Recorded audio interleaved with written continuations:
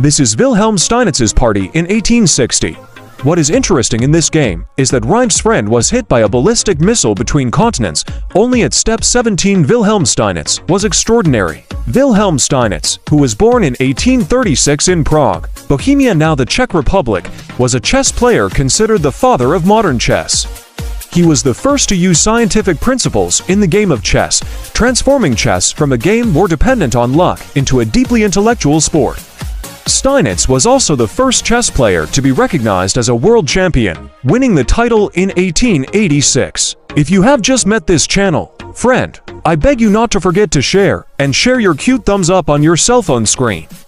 I hope that you have done that for me. I ask you to please